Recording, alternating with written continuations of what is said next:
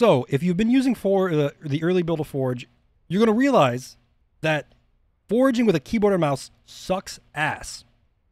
It's really difficult to like move things. Scaling stuff is a nightmare. Like you try to scale stuff, it doesn't like scale consistently. Like you see, I'm still dragging and it's like going backwards. It's not great. And another thing is positioning stuff is even worse because sometimes you'll like try to move it upwards and you'll be aiming at it here and you'll sometimes in some angles it will grab both axes. So like if I come here and I'm like, clearly my mouse is over, a little more like this, clearly my mouse is over the blue one, except it lets me move on the yellow y-axis as well. It's frustrating. It doesn't work. There is a fix, and it is beautiful, and it is perfect, and it is dumb, stupid, easy to do, and it fixes everything. So on controller, there is this ability to select an object and move your camera with the object, and it looks like this. So if you select an object on a controller and hit left trigger, and then move the joystick, you actually move the object in a way that makes sense. Like it's not scuffed. You can emulate this exact thing on a keyboard very simply, which you're actually watching me do. I am not using a controller to do this input, even though the keys on the left say I am. So, the solution is this program. Let me bring it up. Called Key to Joy.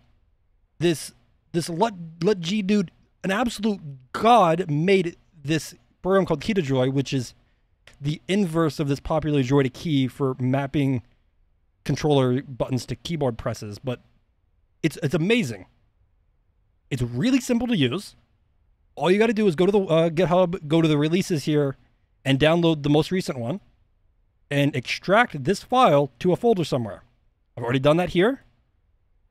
All you need to do is you need to run. Let me close my window here so that let me make sure that this fully closes, and I'll show you how to set it up. It's stupid easy. So all you need to do is when you download it and extract it is open this joy2key.exe. It's gonna, well, this isn't the right file. This is the zip folder. This is the right one. So all you need to do is run this joy2key.exe, and it's gonna ask you to install something. You want to make sure you do what you want to make sure you install what it tells you to. It's the driver to emulate the controller, so you want to install it. So when you run it, you're eventually going to get to a window where there's a bunch of different actions here on the screen. So all I did was selected them all, like click and drag like this, and then hit the delete key and deleted them all. So now we have an empty profile. All we need to do is to make our keyboard presses emulate controller presses is come down here and create a new mapping. We want to choose what key. We want to choose what actually starts the action. So a keyboard event. We want to be able to press a keyboard. So in my case, I'm going to use caps lock because I don't think caps lock is actually used for anything in Forge. So you press caps lock, and we want to make it only press. And you'll understand why. If we don't, then it will try to do this. It will try to do this constantly. We basically want to have it to be a toggle so that when we hold the button down, we are moving like a controller, but when we let go, we're not. So we set it to press. Just if that doesn't make sense, just do exactly what I'm showing you, and it will. If you play with it, it will make sense. And then for the actions that start the trigger, go to gamepad/controller simulation, and choose left trigger. And then also make this one press. Save it, make another mapping. So go keyboard event, do the same key that you chose the first time, in my case caps lock, and then do the opposite, do release, and then do the same thing with the gamepad/controller simulation, and go left trigger release. Save it, and you're done, except that you got to click the enable mappings here in the top right. So click enable mappings, and then go back into the Forge mode, and when you press your hotkey, caps lock, you're going to notice that you're actually able to hold that hotkey and move your objects with the WASD keys like you're on a controller.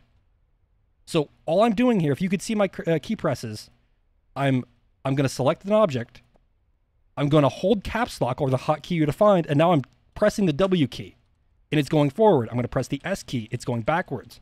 Pressing the A, it goes left. Pressing the D, it goes right. And then when I let go of caps lock, it still thinks I'm in a controller on the left, but I'm not. I can move around like my mouse like normal.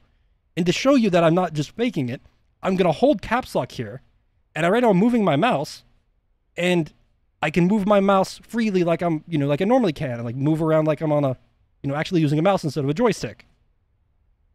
So I hit W, to prove it, like I'm hitting W, moving it.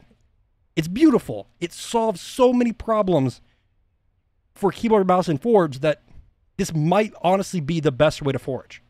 It fixes so many problems.